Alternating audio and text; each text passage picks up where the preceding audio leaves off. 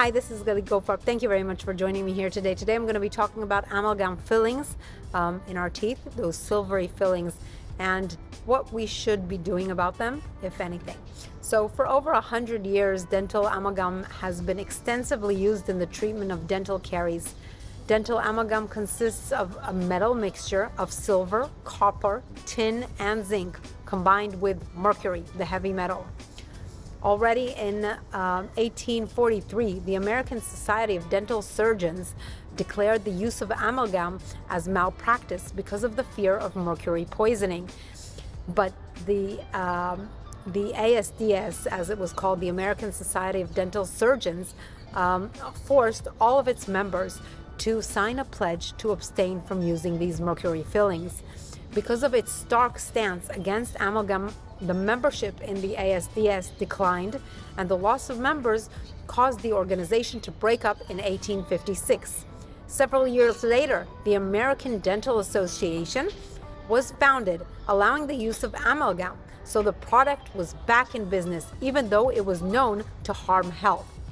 Now, in 2003, the World Health Organization reported that dental amalgam is a potent source of exposure to the element mercury. And in 2005, the World Health Organization reported that mercury has no threshold below which side effects do not appear. People with amalgam fillings have higher mercury concentrations in their blood, urine, and body organs compared to those without any amalgam fillings. Mercury is released from the amalgam when the filling is put in, as well as when it is removed.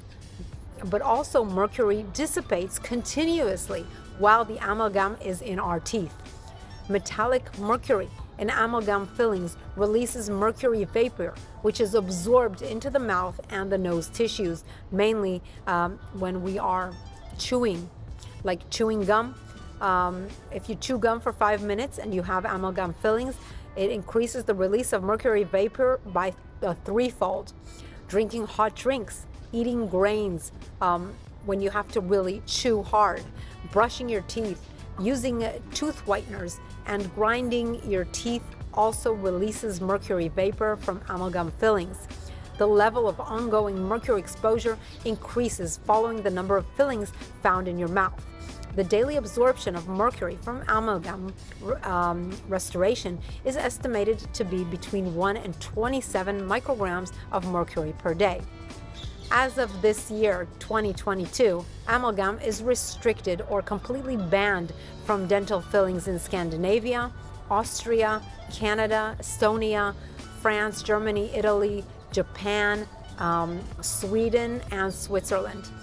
And even small amounts of mercury can disrupt cell functions, especially in the brain. Mercury increases glutamate release and disrupts calcium balance in neurons, brain cells. Ongoing exposure to mercury is associated with many diseases, including multiple sclerosis, Alzheimer's, Parkinson's, ALS. Some studies indicate that mercury is absorbed especially in motor nerve cells in the spinal cord, which is part of the ALS disease. Mercury also inhibits progesterone production in the ovaries.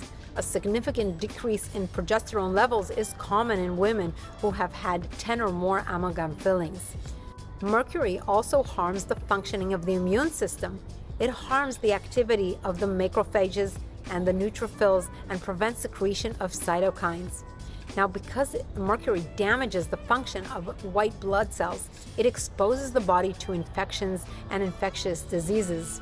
Mercury causes damage to the cells of the body by several mechanisms. Number one, it significantly increases the production of free radicals in the cells. Number two, it increases the oxidation of lipids in the cell membranes. All of our cell membranes have lipids in them, and they oxidize because mercury attaches to the antioxidants, glutathione and superoxide dismutase. Also, mercury interferes with protein production. So what should you do if you have amalgam fillings? Well, studies show that replacing amalgam fillings with healthier fillings leads to reduced levels of mercury in the blood and the urine. Now, some people are more sensitive to mercury from dental amalgam and benefit from reduced exposure. The decision criteria that is made for dentists to help patients decide what to do and what is in their best interest includes the age of the filling. Most of us really have old amalgam fillings because they were used more often 20 to 30 years ago.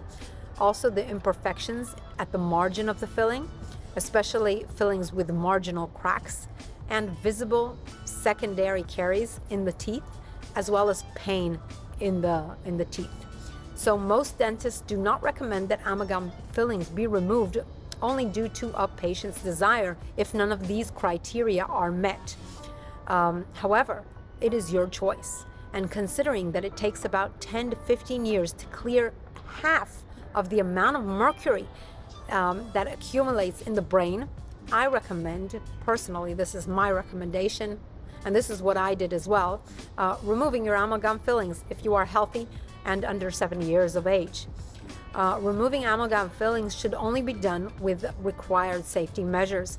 Otherwise, the removal may cause more harm than good to both you and the treating staff, who are exposed to the toxic fumes. Therefore, amalgam fillings should be removed by specialized dentists who know the protocol and have the necessary equipment to avoid further harm. Studies show an observed reduction in subjective health complaints after the replacement of amalgam fillings. But just make sure that your replacement fillings do not have bisphenol A, do not have BPA. Now, one study showed that after the removal of amalgam fillings, there were significant reductions in oral and general health, also at a 3-year follow-up. There was a significant decrease in mercury concentration in the blood and urine following the removal of amalgam fillings. And after the removal of these fillings, the mercury blood concentration was reduced to half the concentration before the removal. The mean concentration in the urine was reduced to about 1/4 of the levels before the removal, which is a major significant change. In this study, some of the participants who had amalgam fillings had their fillings removed, experienced in the beginning transient health complaints in connection with the removal of the fillings, and these included pain, gastric issues, joint and muscle pain, sometimes sore ulcers in the mouth, sore throat, dizziness, and increased heart rate. Some of them also had diarrhea and depression and burning sensations in the face, as well as increased blood pressure and swollen lymph nodes around the neck. Now, these complaints disappeared in less than 2 weeks. In the treatment group, the oral and general health complaints were significantly reduced 3 years after the complete replacement of amalgam fillings. People believe in amalgam replacement as an effective treatment. Therefore, some patients choose to have all of their amalgam fillings because they are concerned about the possible adverse effects of mercury being released from their fillings into their body. And this reduction in worry is in of itself a factor that may have influenced some of the results, but we can still see the lowered blood and urine concentration of mercury. So also the improvement in health status may be, since mercury also causes zinc and other nutrient deficiencies, and dietary zinc is essential for mercury elimination. But not only that, it's very important for our immune health.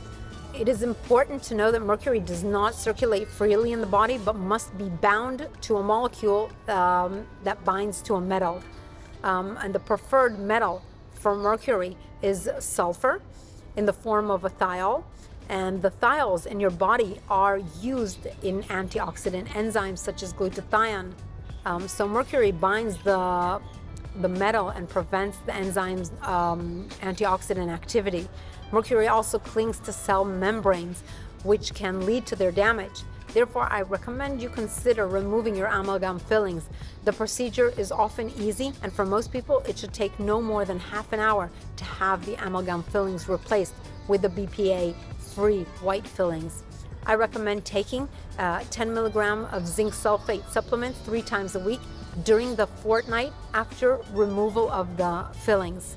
I recommend also taking 10 milligrams of zinc sulfate supplements 3 times a week if you decide to keep your amalgam fillings, just so that you can the zinc will help remove the mercury from the body.